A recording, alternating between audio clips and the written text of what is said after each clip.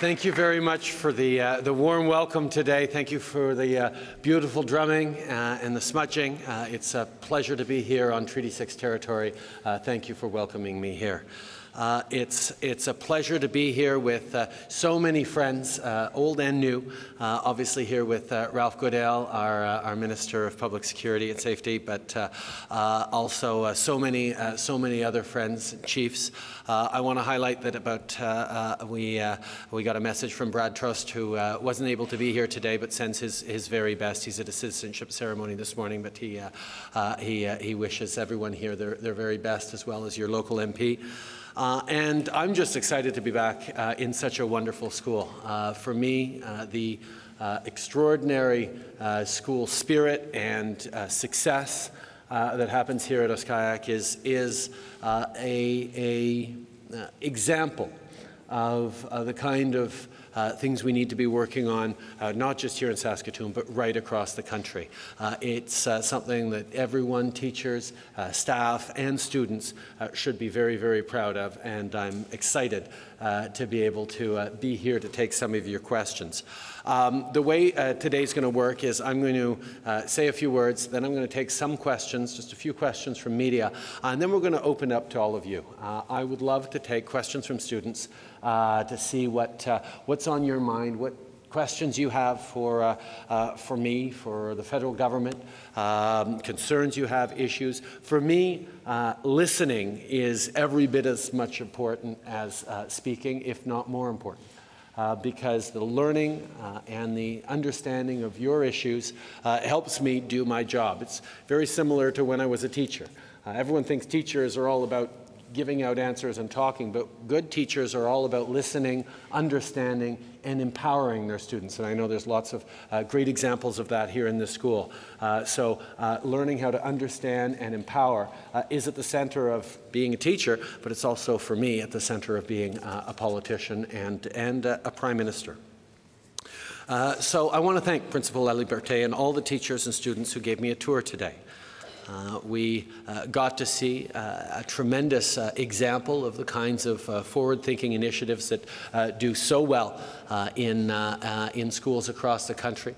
A class that combined both woodworking and entrepreneurship skills and business skills in a way that is really, really exciting. And I want to highlight the Martin Initiative, Paul Martin, former Prime Minister's initiative, as represented by Lucy Santoro here today, for the extraordinary work they're doing at building success with Indigenous students across the country so that they can not just fully contribute to their communities in the coming years and build strong families, but indeed contribute in such concrete and real ways to our entire country and the success that we can and must be building in the coming years.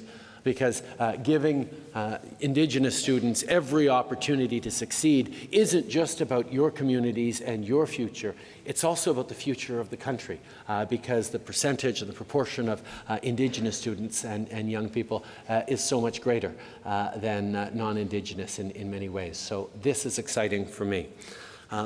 Making a connection between what you're learning here and what you're going to be able to use for the rest of your lives is really important. And all too often, education is seen as a necessary step that doesn't really have an impact on the rest of your lives. And schools like Oskayak are really important in changing that narrative. And one of the things I was thinking of as I was hearing the beautiful songs sung this morning and seeing the ceremonies and the pride and language and culture we have here. And it's something I'm starting to take, not for granted, but just understand is automatically a part of it. Whenever I go meet with chiefs or young people or visit a healing center, a friendship center, or an Indigenous school, there's a wonderful celebration, drummers, singing. We have to understand that a generation or two ago, it wasn't just that it wasn't done, it was forbidden. You weren't allowed to celebrate your language and culture. You weren't allowed to take pride in your identity and your connection to the land, to the extraordinary history and stories that make up such an important part of this country. And it was largely the responsibility and the fault of the federal government of the time. That's the legacy of residential schools. So when we get to almost begin to take for granted the wonderful songs and the drumming and the culture and the stories that infuse our communities now, we have to understand that this is an important part of the path forward that we are all on together, and one to be recognized and celebrated. And never taken for granted, as we know, because you know, the elders that we have around, it's wonderful to see you here today, remember well a time where this simply wasn't the case. And we need to continue to work hard to ensure that this sense of culture, identity, language, is built on and celebrated, and indeed not just looked at as something for all of you, but something that will infuse the culture and the lives of everyone who lives in this land. Everyone, Indigenous and non-Indigenous, can benefit from the strength of identity and celebration that is shown here today. So teachers, thank you. Thank you for the work you do with your students. Thank you for your dedication. I spent a number of years as a teacher, and I know well how incredibly personally satisfying it is to work with an extraordinary group of young people, but I also know how incredibly challenging it can be. And I know I speak for all the kids here when I say thank you for your dedication to this extraordinary school and to these extraordinary students. In talking about teachers and staff and community leaders, it's worthwhile to reflect on what the government's role is in all this. What role can specifically the federal government have in building a stronger future for all of these students and for our communities? Well, obviously, as I said, government's first role is to listen. Personne ne comprend mieux les besoins des communautés autochtones que ceux qui vivent au sein de ces communautés.